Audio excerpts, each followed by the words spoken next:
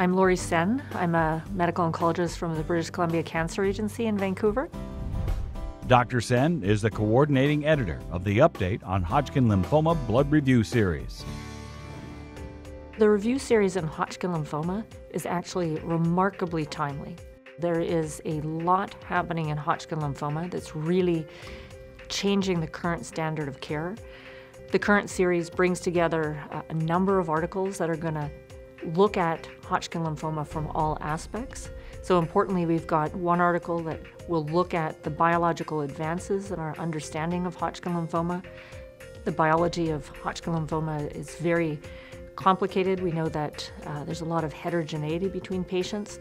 And of course, it's going to be really important moving forward to understand how patients are biologically different.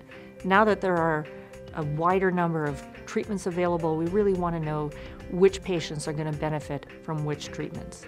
So what we'll learn in the current article, looking at the biological updates in Hodgkin lymphoma, is really what tools we might have now to measure these differences between patients, how we might prognosticate between patients, understand from the very beginning what patient is going to do well with our standard therapy, what patient may be less likely to do well. And that is the first step that we need in being able to create clinical trials that base different treatment strategies based on different levels of risk. In addition to the article looking at the biological aspects of Hodgkin lymphoma, then we've got a number of articles tackling aspects of clinical care. So not all patients with Hodgkin lymphoma walk in with the same amount of disease, and strategies are really modified according to the stage of disease. So we've got one article that tackles how to manage patients with limited stage Hodgkin lymphoma, and another article looking at the advanced stage patient. These are generally approached with two different points of view, because partly patients with limited stage Hodgkin lymphoma have remarkable outcomes today with our standard of care. And the real challenge is how to maintain these outcomes by trying to reduce the toxicity, because we know that although they've got a very high likelihood of cure of their lymphoma, they also are at big risk for succumbing to delayed toxicities that can really impact their quality of life and even their longevity. For advanced stage Hodgkin lymphoma, that also poses another challenge. While some patients can do very well with our current standard, unfortunately, still a fair proportion, so about 20 to 30% of patients will ultimately relapse and need to go on to secondary therapies.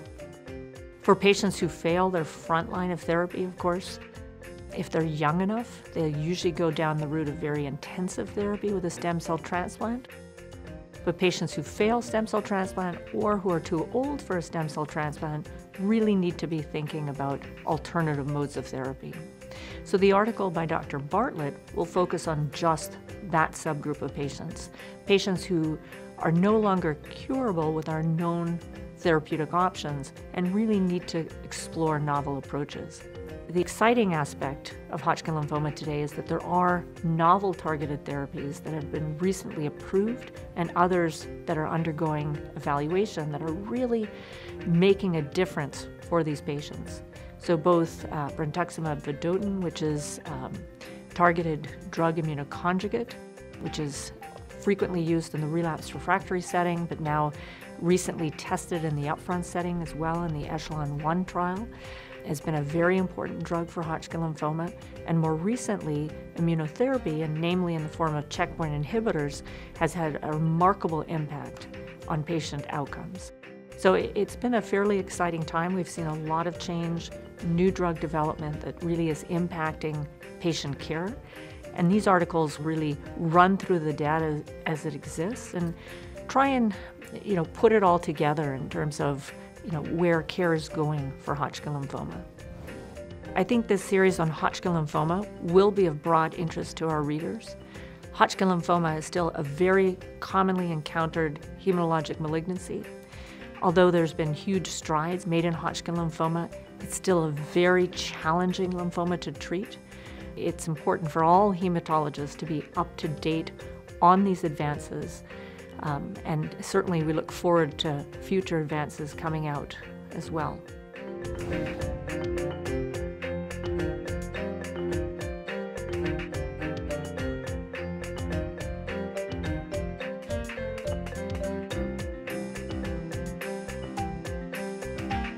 Please find this review series and other blood content on bloodjournal.org. This presentation is copyrighted by the American Society of Hematology.